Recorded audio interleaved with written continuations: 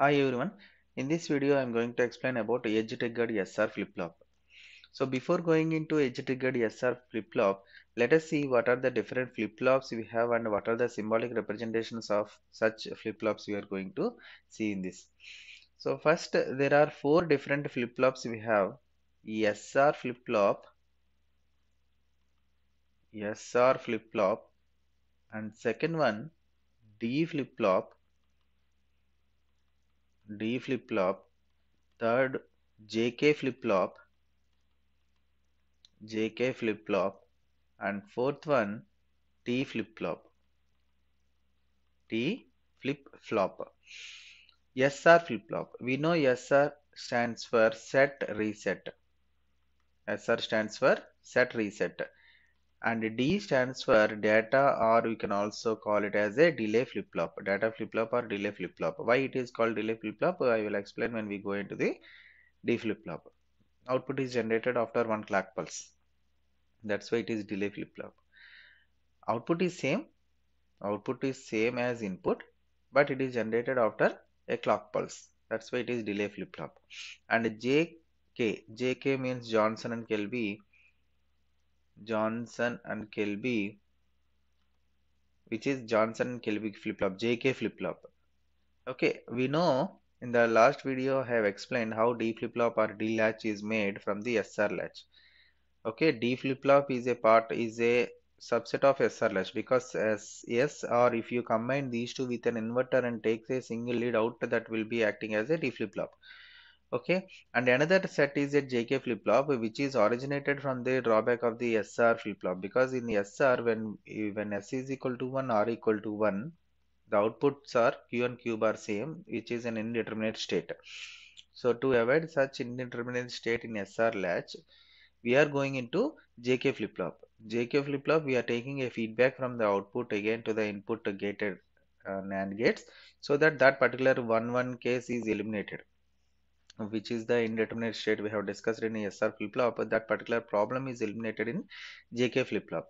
Okay, if you again combine J and K inputs, short circuited inputs, and take one lead output, then you will get T flip-flop. T stands for toggle flip-flop. Every time it toggles the input, it toggles the output. So 0 1 0 1 0 1, like that we will get. Okay, see here, just I have explained orally what do you mean by JK and D flip-flop. But when we go into such topics, JK flip-flop, T flip-flop separately, I will explain how JK flip-flop is constructed, and how that indeterminate state problem is eliminated. And I will also explain how this T flip-flop is made from the JK flip-flop.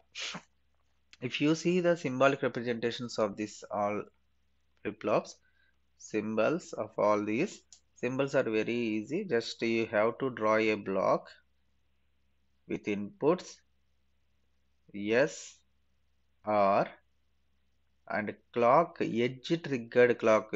You have to represent that clock representation as like this. This means it is a clock. It is clock, and it is Q bar. See, this representation is positive clock, positive edge triggered. You can say positive edge triggered. Positive edge triggered SR flip-flop. Okay, first I will draw all positive edge triggered. Positive edge triggered flip-flops. Positive edge triggered flip-flops. So the first one is SR flip-flop, and the second one is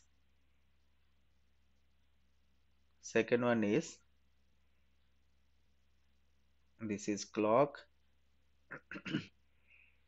D, and this is clock. Okay, this is Q bar. This is D flip-flop.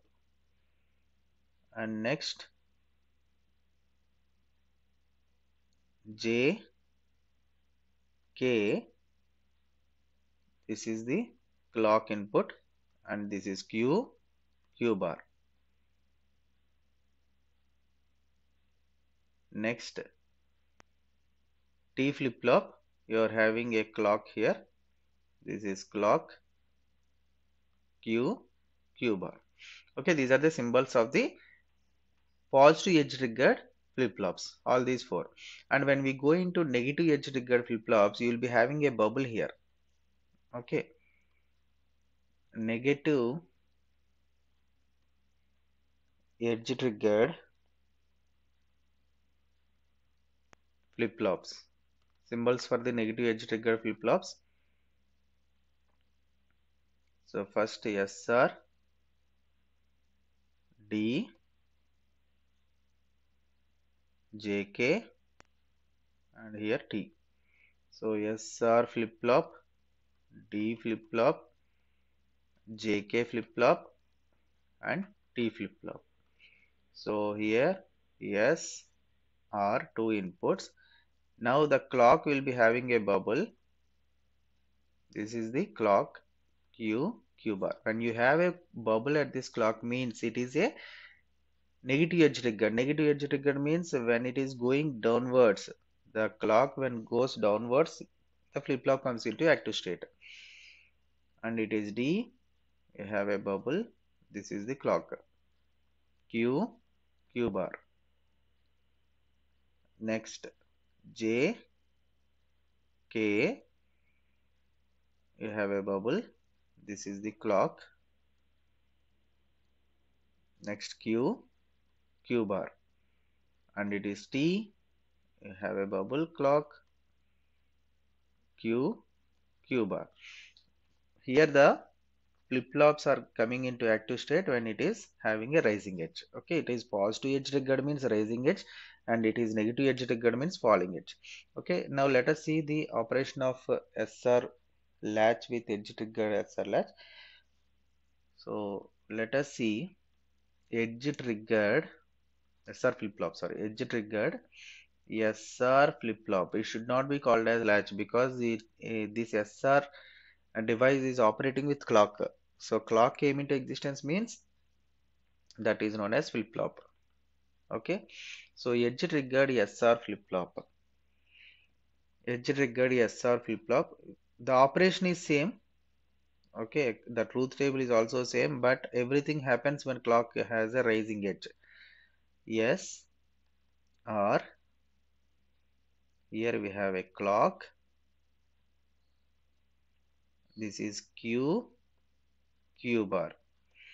Okay, here we have rising edge of the clock. Now instead of in the truth table, instead of taking enable pin, we have to take clock S or previous state and Qn plus 1. This is the status of the output. Okay, truth table is same as your basic SR latch, gated SR latch, but instead of taking enable pin here, we are taking clock, and instead of taking 1 here for enable pin, we need to take rising edge. Okay, rising edge representation is up arrow. If it is a negative edge triggered, we have to represent that in the down arrow. Okay, so 0 0 0 0 0 1 0 1 0 0 1 1 1 0 0 1 0 1 1 1 0 1 1 1. Okay, all these are for rising edge of the clock. Okay, and for falling edge of the clock, falling edge is nothing but in the remaining cases. In the remaining cases, when clock is not in rising edge, you can say in remaining cases. Remaining cases. In remaining cases, irrespective of SR inputs, if it is 0, output is 0. If it is 1, that means previous state, output is 1. So no change in the output. And what about this one? We know very well, when both are zeros, output is same as the input. When both are ones, it's an indeterminate state. And 0 1 is nothing but reset, 1 0 is nothing but set. Okay, here it is 0 1 So 0 0 means previous state. So 0 means 0, 1 means 1. 0 1 means it is reset. So output is equal to 0. 1 0 means set. 1 1 means indeterminate state. Okay. So it is no change, reset, set, and indeterminate state. Okay, if you observe the truth table is same as your enable pin truth table, but here instead of taking enable pin, we are taking clock with a rising edge. Okay, if you verify the waveforms, see when we go into the clock signals, definitely you should understand with respect to the clock signal. You should explain the operation of that particular flip-flop with respect to the clock. So you are having clock a continuous, clock is nothing but a continuous cycle, continuous pulses with a specific interval of time. So this is rising edge here, here, here, and take some, this is the clock signal, take some random signal S or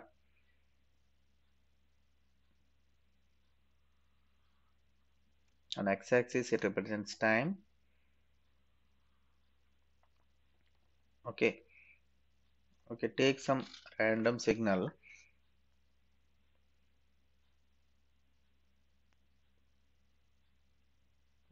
Sorry, let us start with 0.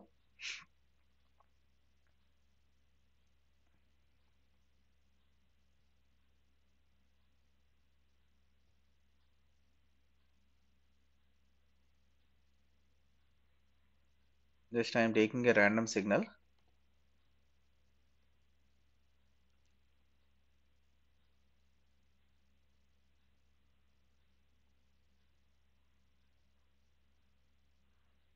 Okay, now the output Q, see how I am going to draw the Q waveform. If you are able to draw the Q waveform, Q bar is opposite with the Q. Okay, now wherever you are having the rising edge, draw a dotted line. Draw a dotted line from that point.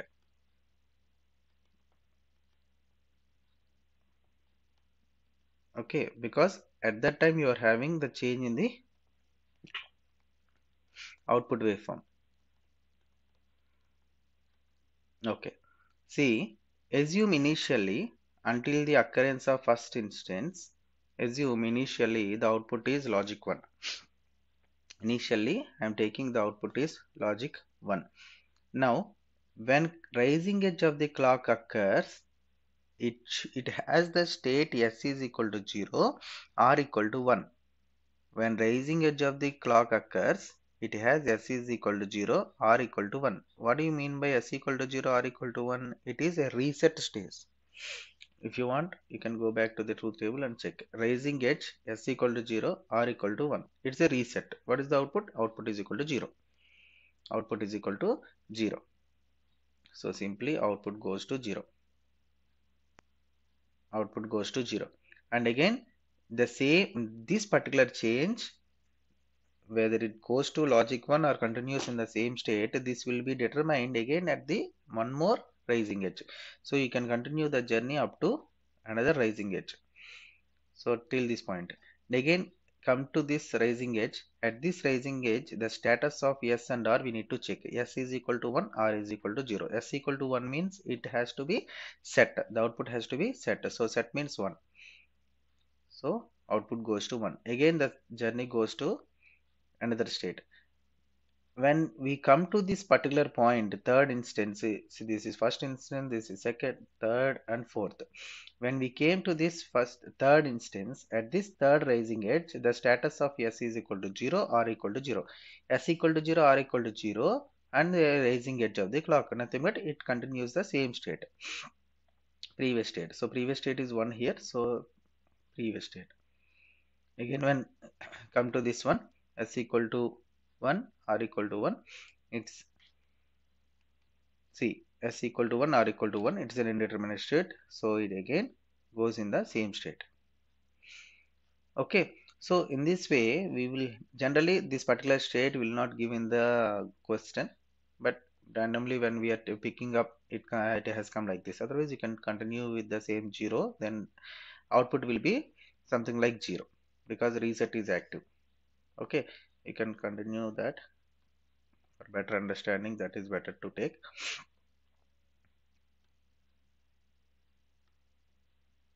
Because it is indeterminate state. Indeterminate state we cannot explain. See, it's 0. It goes in the 0. S goes in 0 and R equal to 1. See, when we come to this fourth rising edge gives S is equal to 0, R equal to 1. R equal to 1 means reset. So again it goes back to 0.